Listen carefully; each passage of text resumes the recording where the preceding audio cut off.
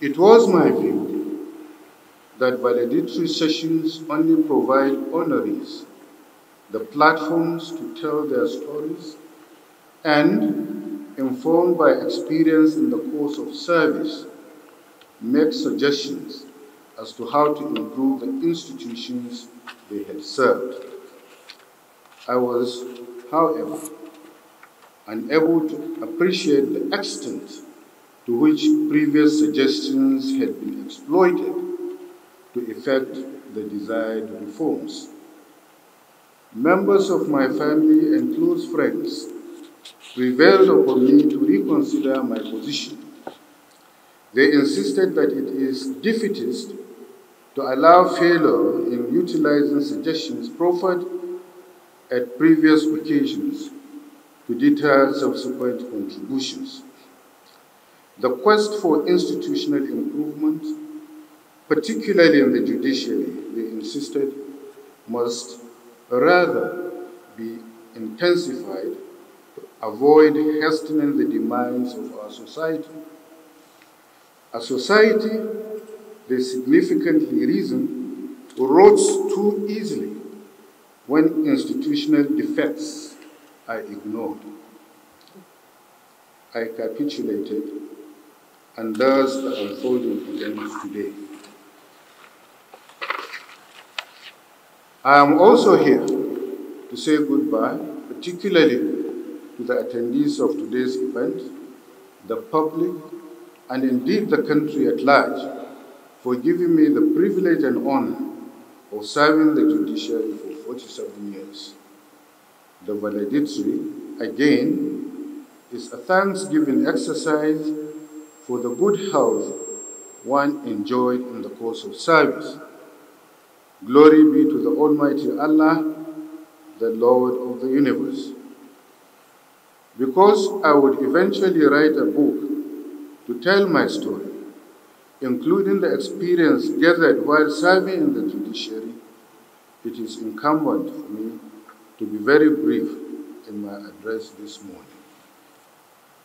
Appreciable efforts have been made by earlier speakers in telling you who I am. May it please you to hear it from the horse's mouth. I was born and bred in Limawa, a ward in Mina, now the capital of Niger State.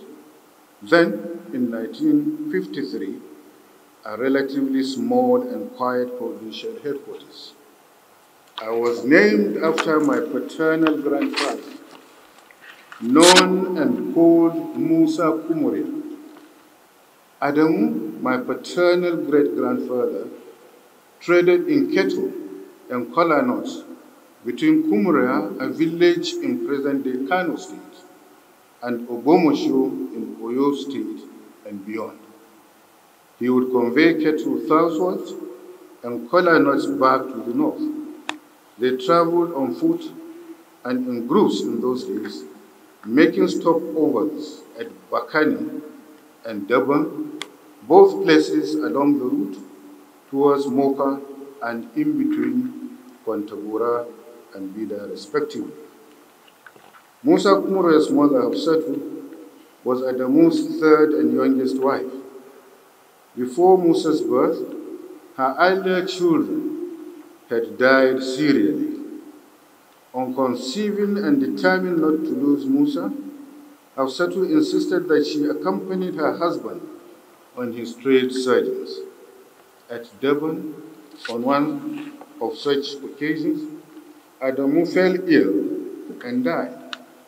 Hafsatu, rather than travel back to Kumuria, decided to settle at Durban with young Musa, whom she feared, like his deceased siblings, would also die if they went back home to Kumuria. Hafsatu remarried subsequently and had a daughter, Gogo Saidatu, Kumuria's uterine sister. Not quite long, she lost her second husband. Incessant pressure from Musa's uncles back in Kumuria made her to relocate to Paiko and hence to Mina. Musa, then a young man, joined the labor force engaged in the construction of the rail line passing through the town to Baro, a nearby village, as well as southwards to Lagos. With the successful completion of the construction of the rail line, Musa Kumuria settled in Mina into the grain trade. He married Hadiza, a young Hausa lady from Tawa in the present-day Niger Republic. They were blessed with 3 children. My father, Muhammad Najmi, the second male child, was the youngest. Usman and Aisha were his seniors. My maternal grandparents were of the Fulani stock that accompanied the Dankodio jihadists to the Chief Justice of Nigeria is the chairman of the National Judicial Council, NJC, which oversees both the appointment and discipline of judges. He is equally chair of the Federal Judicial Service Commission, the National Judicial Institute, NJI, the Legal Practitioners Privileges Committee, LPPC, that appoints senior advocates of Nigeria. In my considered opinion, the oversight functions of these bodies should not rest on one individual.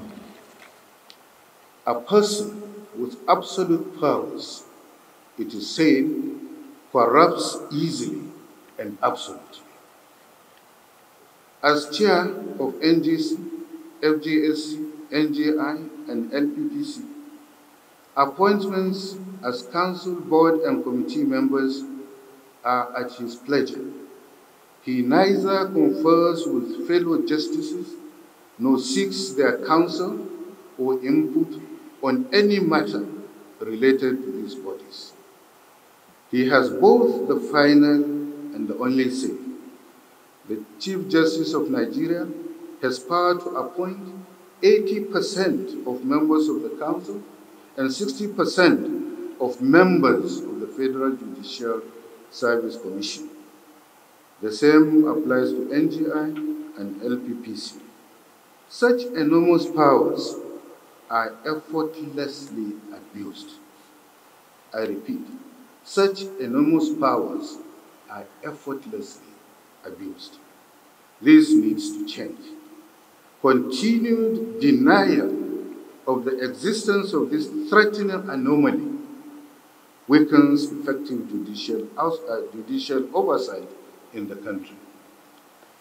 Now, by the provision of paragraph 20 of part 1 of the 3rd schedule to the 1999 Constitution of the Federal Republic of Nigeria as amended, the NJC shall comprise the following members: the Chief Justice of Nigeria, who shall be the chairman; the next most senior justice of the Supreme Court, who shall be the deputy chairman,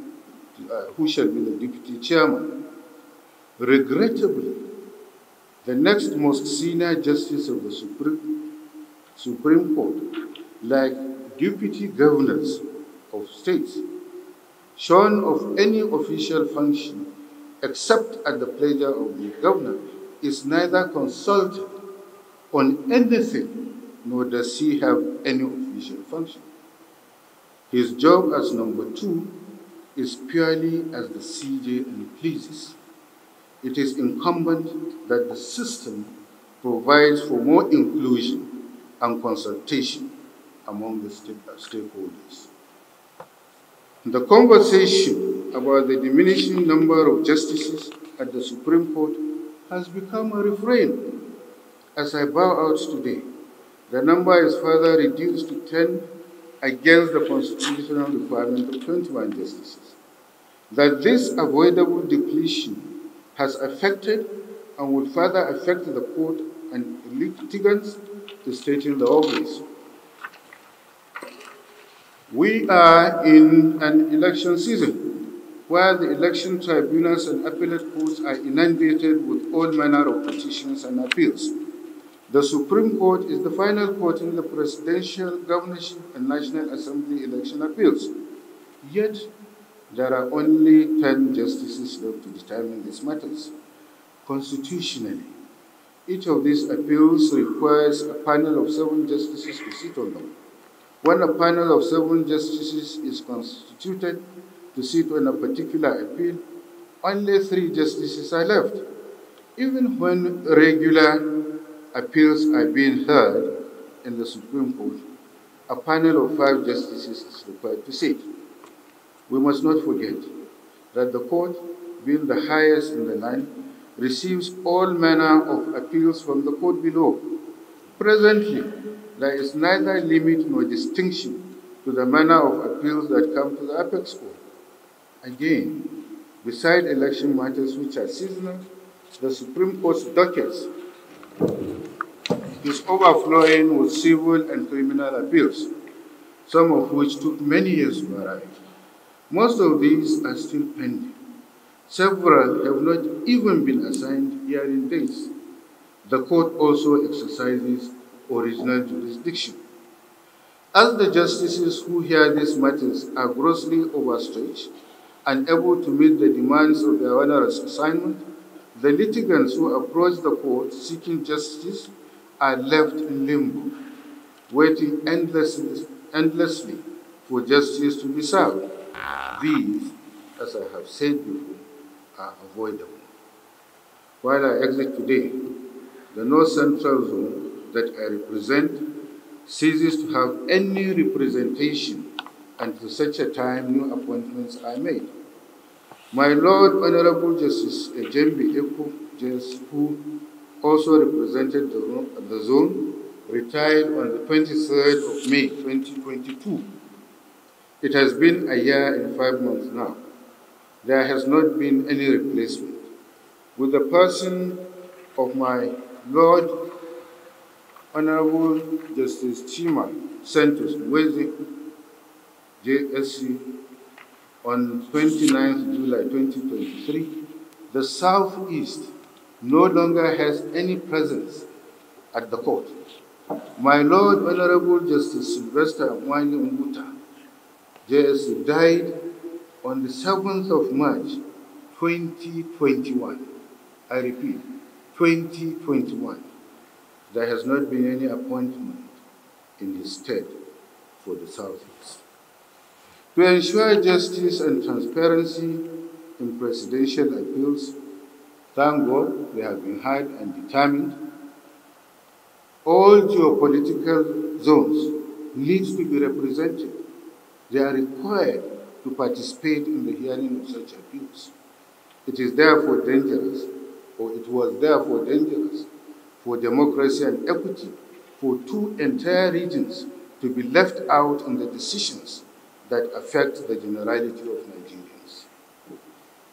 This is not what our laws envisage. Although it can be posited that no one expected the sudden passing of Honorable Justice Mwezi, yet it has been 2 years and 7 months since previous justice from the Southeast died and no appointment was made. The same thing with respect to the replacement of Justice Eko of the North Central, who exited nearly 2 years ago. Honorable Justice Sidi Bagi, now His Royal Highness, the Emir of Lafia from the North Central, had earlier voluntarily retired. He equally is yet to be replaced. Also, it was clear of the mission that I will be leaving the court this day on attaining the statutory age of 70. It is then not in doubt that there has been sufficient time for suitable replacements to have been appointed. This is yet to occur. When on the 6th of November 2020, the Supreme Court, for the first time in its history, got a full complement of 21 justices, with the swearing-in of 8 justices, little did anyone knew that we were only a few steps to unimaginable retrogression. As it stands, only 4 geopolitical regions, the Southwest, the South-South, Northwest, and the Northeast are represented on the bench of the Supreme Court now. While the South, South, and Northeast have two serving justices, the Northwest and Southwest are fully represented with 3 justices each. Appropriate steps could have been taken since to fill outstanding vacancies in the Apex Court. Why have these steps not been timeously taken? It is evident that the decision not to fill the vacancies in the court is deliberate. It is all about the absolute powers vested in the office of the Chief Justice of Nigeria and the responsible exercise of same. Now I move to the issue of funding and independence of the judiciary. Allusions have been made in innumerable times about poor funding and how the judiciary has been emasculated by inadequate funding. My Lord, the late Honorable Justice Mustafa Akambi, former president of the Court of Appeal, in a publication titled The Men Obstacles of Justice According to Law, said, and I quote, "A good judgment flows from a mind that is not bogged by the thought of, where do I get my next meal? Or where do I get the money to pay my son's school fees? Poor conditions of service disturb the mind. It is an obstacle to clear and positive thinking. Beyond the issue of the salaries of justices remaining static with no graduation for almost 15 years now, it is instructive to inquire what the judiciary also does with its allocations.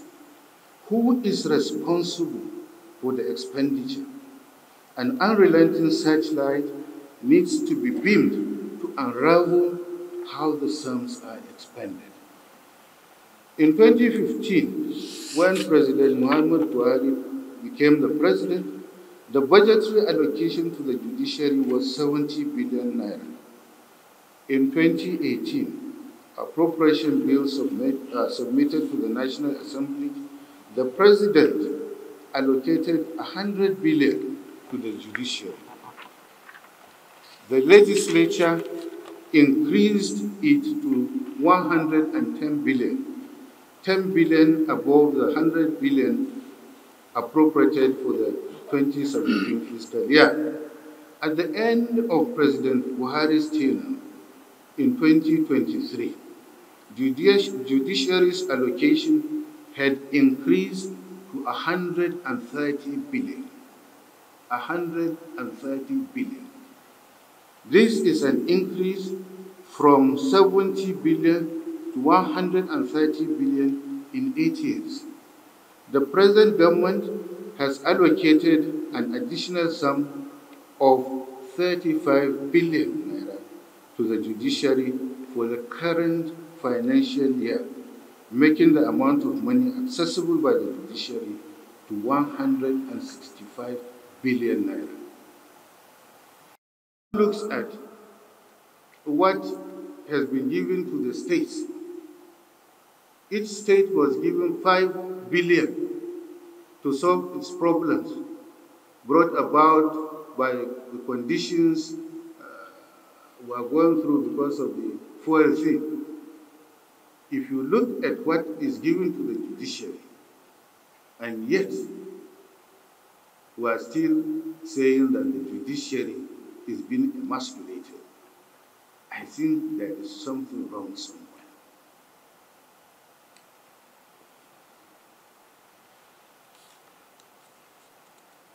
More than 80% of the amount appropriated by the Ninth Assembly has so far been released to the judiciary. It is envisaged that the additional 35 billion naira will equally be released by the present government. I'm sure it will be released by the present government because I know the antecedents of Mr. President. Because when he was governor in Lagos State, I was privileged to be in the Lagos State Division of the Court of Appeal. And I knew his attitude towards the judiciary, I don't think he will be flippant to say that he's doing this and to recline from doing that. I'm very, very optimistic that that amount of money will be released to the judiciary as well. Now, notwithstanding the phenomenal increases in the sums appropriated and released to the judiciary, justices and officers' welfare and the quality of service of the judiciary that the judiciary rendered have continued to decline. There is a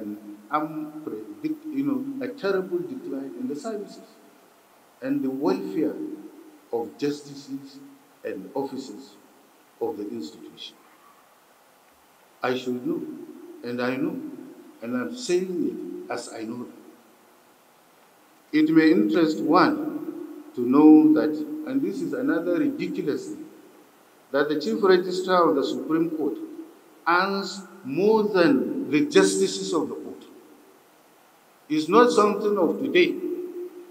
This anomaly has been in existence all these years.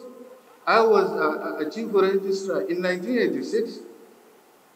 I knew what salary I do vis-a-vis what the judges of the High Court that I serve were taking. Supreme Court is the apex court. And yet, the Chief Registrar of this court earns much more than I do, earns much more than we all do. And nobody talked. Nobody talked. While she earns 1.2 million a month, justices take home 751,000 naira in a month. The Chief Justice, on his part, takes home 400,000 plus. The Chief Justice. The salary of a justice, curiously, drops rather than increases when he gets the added responsibility of being a Chief Justice. That the unjust and embarrassing salary difference between the justices and the Chief Registrar still abides, remains intriguing, to say the least. It is highly intriguing that this anomaly, we all know it, and nobody has taken it a duty to do something about it. Valedictory session after valedictory session, lapses and challenges that should be nipped are stated to no avail. Why the silence and seeming contentment? The process of appointment of judges and the quality of judgments of courts. A couple of years ago, appointment to the bench was strictly on merit, strictly on merit. Sound knowledge of the law, integrity, honor, and hard work distinguished those who were elevated. Lobbying was unheard of. Lobbying to accost justices into their chambers by people who seek to be elevated, that the judges should put in words for them, were unheard of. You will just be sitting, and if those who are given the responsibility of making the elevation find you worthy, you will just get a letter to that effect. You wouldn't have gone to anybody to ask for any favors or recognition. But that is not the case today, unfortunately. I never lobbied, not at any stage of my career, to secure any appointment or elevation. And I challenge anybody to contradict this statement of mine. As much as possible, the most qualified men and women were appointed. That can no longer be said about appointments to the bench these days. The judiciary must be uniquely above board. Appointments should not be polluted by political, selfish, and sectional interest. The place of merit, it must be urged, cannot be overemphasized. Now I will move to public perceptions. What perceptions the public has about the judiciary. Public perceptions of the judiciary have over the years become witheringly scornful and monstrously critical. It has been in the public space that court officials and judges are easily bribed by litigants to obviate delays and or obtain favorable judgments. His Lordship Adolfo Okoji JCA, at the point of exiting, had enthused inter alia as follows. Please, I expressed everywhere by the generality of the public. He is one of us. The person making this observation was one of us.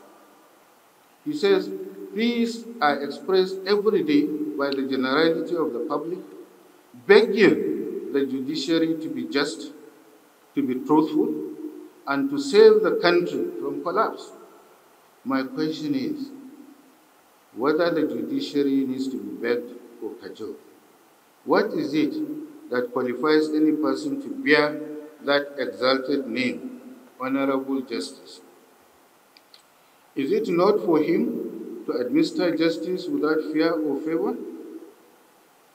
Unfortunately, it has been severely vilified, with the apex court so denigrated and called by a social commentator as a voter gaggle of useless, purchasable judicial bandits. How did the judiciary get to this level? That is the profound question His Lordship was asking as he was exiting. Why is the whole country on edge for fear of what the public regards as unpredictable judicial pronouncements? Like I said, he was one of us. There must be a rethink and hard reset. If the people we have sworn to defend have lost confidence, there is a problem that must be addressed. Recently, fresh allegations have been made that children and other relatives of serving and retired judges and justices are being appointed into judicial offices at the expense of more qualified candidates lacking in such privilege and backing. It is asserted that the process of appointment to judicial positions are deliberately conducted to give undue advantage to the children, spouses, and mistresses of serving and retired judges and managers of judicial offices. At the Court of Appeal, it is also asserted that presiding justices are now being appointed out of turn. When we were there, people to become presiding justices knew themselves and when they would become such officers. But now the perception is that now justices have been appointed out of turn. And there is the further issue of the unpredictable nature of recent decisions of the courts as well. A number of respected senior members of the bar inter alia, and I'm glad the president of the Bar Association has also alluded to such comments made by practitioners. Some of these senior members of the bar inter alia, citing the Ahmed Lawan the former president of the Senate, and the Imo governorship appeals claim that decisions of even the apex court have become unpredictable. It is difficult to understand how and where, by these decisions, the judicial pendulum swings. It was not so before, they contend. In some quarters, the view is strongly held that filth and intrigues characterize the institution these days.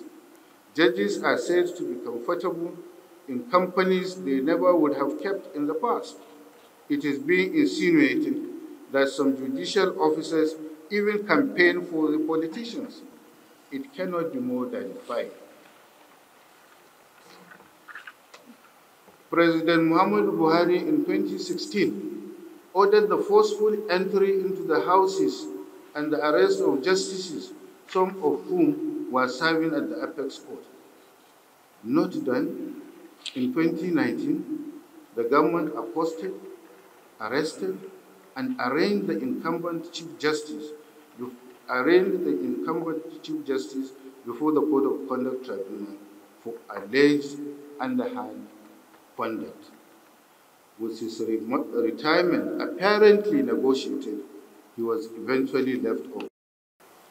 In 2022, a letter signed by all the justices of the Supreme Court, including the current Chief Justice, the aggrieved protested against the shabby treatment meted to them by the head of court and the Chief Registrar. At the center of the friction was their welfare and the cavalier attitude of the Chief Registrar thereto. In the event, His Lordship Ibrahim Tanko Muhammad disengaged ostensibly on grounds of ill health. Now, it must be said, Chief Femi Falana is right, that the safeguard in our appointment procedures against judicial appointments for improper motive is increasingly being compromised. Certainly,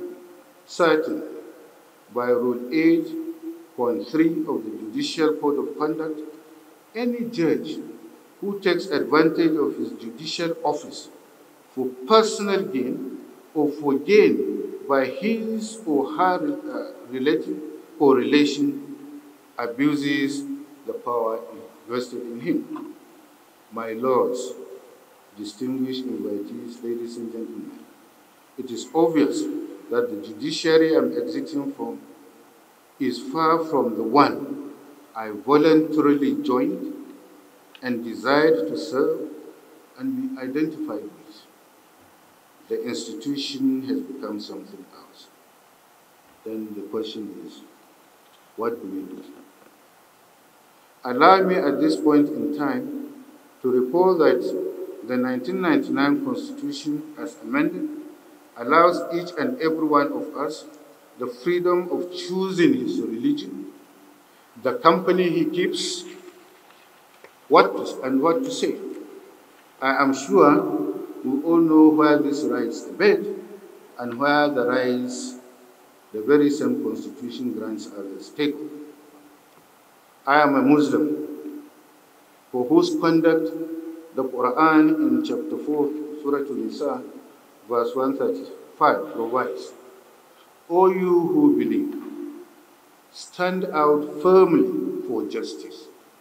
Stand out firmly for justice as witnesses to Allah, even though it be against yourselves, or your parents, or your kin.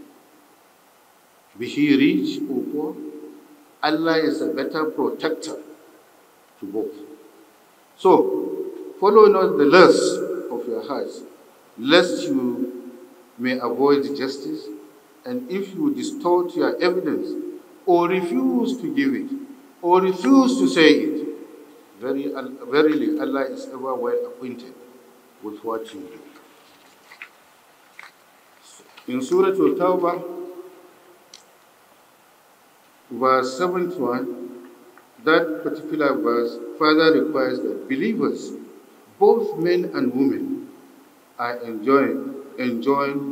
should enjoy what is just and forbid what is evil. And I came across this particular quote, and I read, this is how a society goes down the drain really quickly. First, the society overlooks evil, then it permits evil, then it legalizes evil, then it promotes evil, then it celebrates evil, and then that same society persecutes those that still call evil evil. Lastly, Adam Grant's words in moments like this are also instructively apposite. And I quote, when you follow a concept, any concept, always consider what would lead you to withdraw your support. If the answer is nothing, nothing will make you to withdraw your support, then your integrity is in jeopardy. Your highest loyalty belongs to principles, not concepts. No concept deserves unconditional love. Commitment is earned through character. My contribution towards reforming the judiciary is founded on these foregoing principles. Intrinsic in what I have said today are indices to dampen, nay, eradicate the lapses in the judiciary. The duty to revive the institution remains a collective one. We must persist. It suffices to have, for the purpose of this event this morning, a respite at this point today. Then my conclusions. My gratitude goes first to my Creator for the opportunity, health, and strength of serving through these years. Among those who contributed to the success of my career are, firstly, my maternal grandfather, Muhammad Megari, the Kokondere, my late father, Muhammad Najime, and my mother in that court. I lost the two men not far in between, in 1982 and 1983 respectively.